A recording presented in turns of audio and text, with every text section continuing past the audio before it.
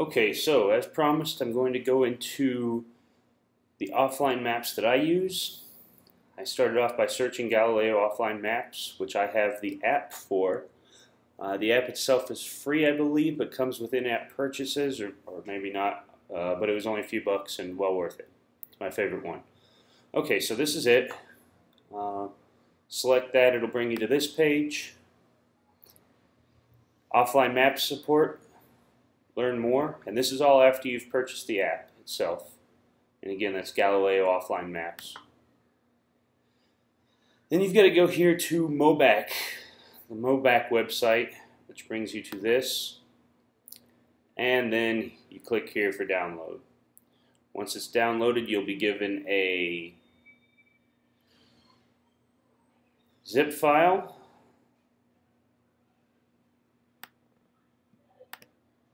It looks a bit like this. Open that up. You'll have a folder. Of course, I'm on a Mac, but it should be however you do those things for PC. And again, because I'm on Mac, I'm going to use .jar as opposed to this .exe. I'm not really sure what the point is there, but it's gonna make me force it open as well. Okay. I don't know what this error message is, but it never messes with anything, so I do it. Name of new atlas. We're going to pretend that I'm going to Guyana next, because I don't have a map for them. We're going to select Galileo offline maps, and OK. Now this brings us to this big giant map, and to move, you right-click, and then you can double-click, I believe. To do this.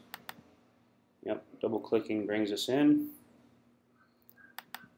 And I might be just fine with that. Okay, so I'm going to want all of Guyana first. What I need to do is select it, all, and mark it all. And make sure I'm in the right country here. Yes. Okay. So, out one more level to make this a little bit easier.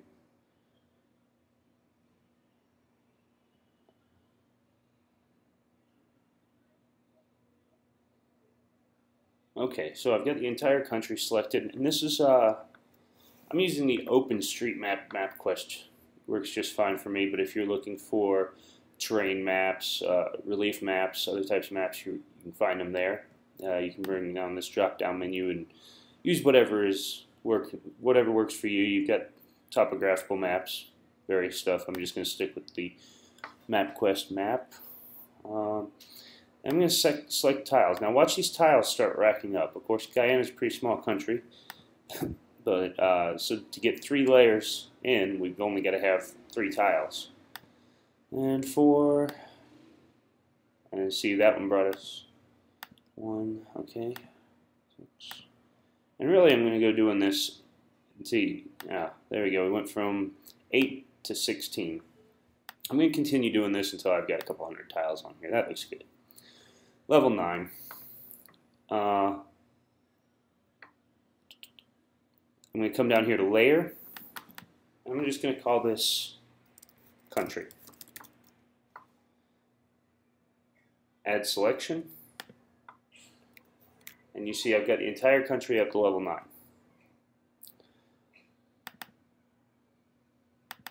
Let's say I know roughly where I want to go. I'm going to be spending most of my time in the coastal region. Down there.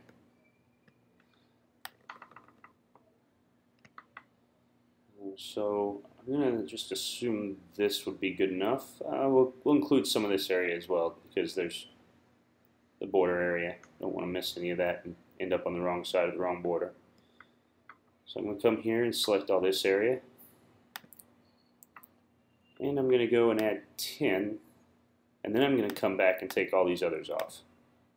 The reason I went ahead and added 10 was because I wanted to remember exactly where I left off last time, because I don't want to recreate the wheel and add more tiles than necessary, because these tiles, once they start adding up, they take a while.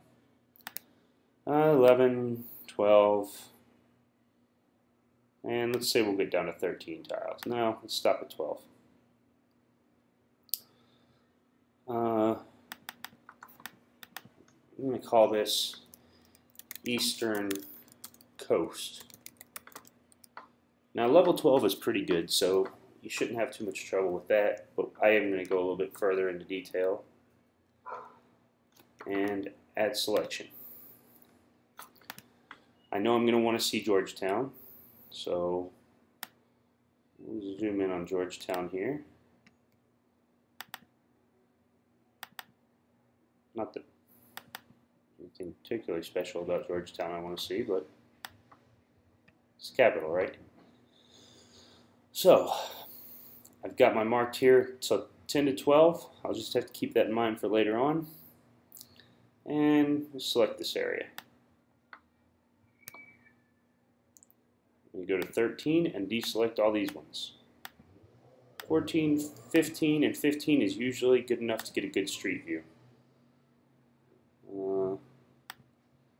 I mean, you're looking at 11 right here. So let's just show you what a 14 map would look like.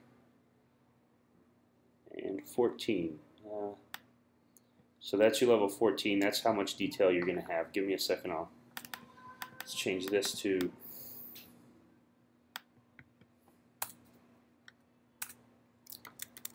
Georgetown. Add selection. And we'll get off that. So you can see how much detail I'm going to have at 14. I selected all the way to 15 on that. So there's my level of detail at 15. And back out a notch. So I might say, okay, well this is the major part of the city. I just had a large portion of this selected all the way up to 15. And because I'm liable to be mostly in the major part of the city and I want to be able to know exactly where I am, mostly for security reasons, go ahead and pick 16 and 17. And that's going to add me a lot of, even with that small selection, that's going to add a lot of tiles. And Georgetown Center. Add selection. But we're at 17 here, and I'm just going to show you that level of detail.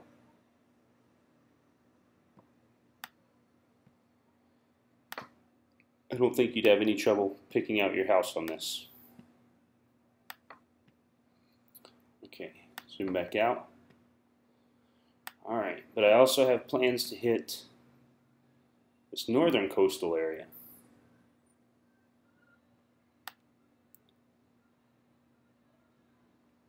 I just don't happen to need as much detail because there's no cities that I'm really going to be worrying about.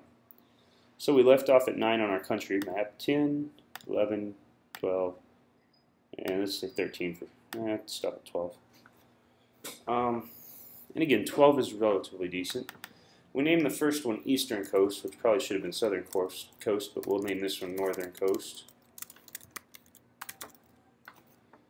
And add that selection. And just because I think it'll be really cool to figure out where MOBAC is,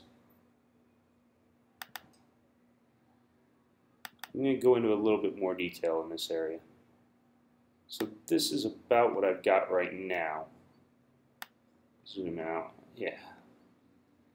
And we'll just pick this little, make sure that looks good. That's not going to work. Do this. And 13, go back, take all these off. And 14 should be plenty for this. Mabaruma. And if you're really into keeping things organized, you can put, as I have in some countries, for example, Peru's, I've got mini maps, many of these different layers for it. You can put in 13 to 14 to remember exactly where you were. Add selection. Zoom back out. And for some reason I've got a burning desire to check out this bond firm area. Select it.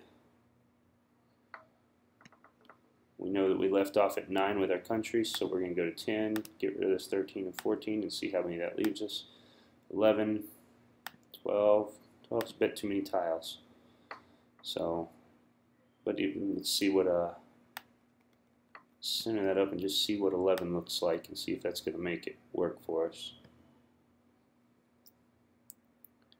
And I think that's going to be enough detail for me.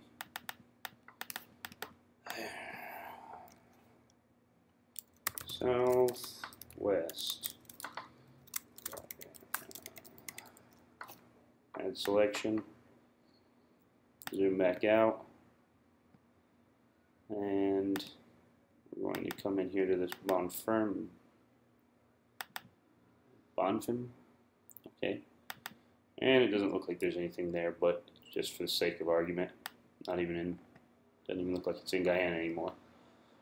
We're going to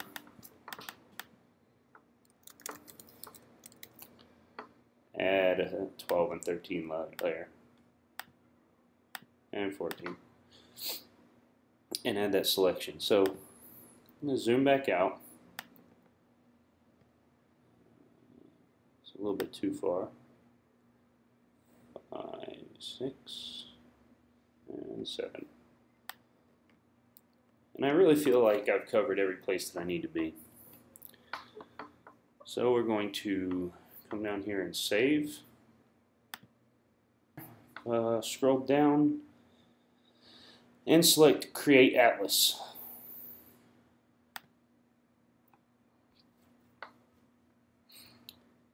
And you can see this is going to take a while. It's a pretty in-depth map, and one of the reasons why I love doing it this way is because I don't have to sit here and watch it. So I'm going to pause this and go have a few beers and come back and finish up later. Okay, while this is going, you still got a few minutes on this.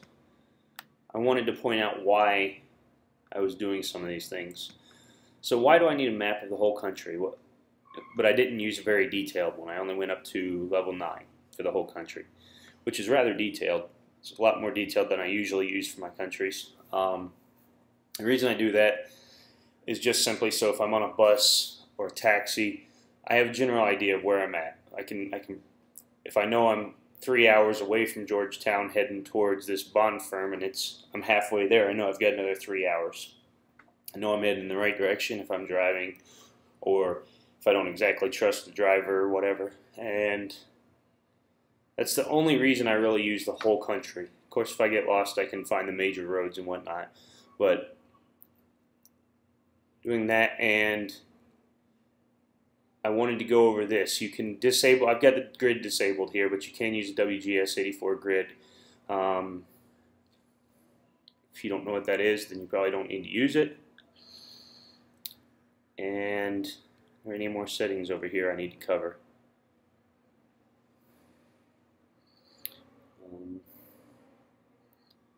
I don't think so.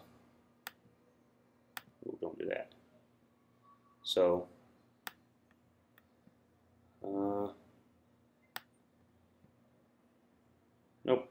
That should be all you really need to get this started. Okay, come back in a few minutes. Okay, so everything's done. We're back. I'm going to select this Open Atlas folder. You see I've got Guyana S, whatever that is. I'm going to bring up my iTunes here. Let's bring that back to the foreground. Now, I'm using my iPad right now. You can use an iPhone. Galileo apps only works for Apple devices. So, might be a problem for you, but essentially I come over here, select iPad, come down to these file sharing, select Galileo, and you can see I've got a whole bunch of maps already in here. Just going to drag and drop, copying. We've got Guyana, and I'm going to hold this up here, and the rest of the video will be photos from my iPad. Okay, so here you can see I have Galileo on my iPad. I open it up. This brings you to where you can tell that I've got Colombia selected as my main map. You can see that Guyana doesn't look very pretty, and I'm going to need to switch to my new Guyana map. I do this by tapping the bottom right setting and switching to maps, switching from Medellin relief to Guyana. And now you can see we've got a nice clear map of Guyana. And this is a zoom in of Georgetown. And this is just an example where I'm placing a location. And you can see what it looks like after I've filled it all out.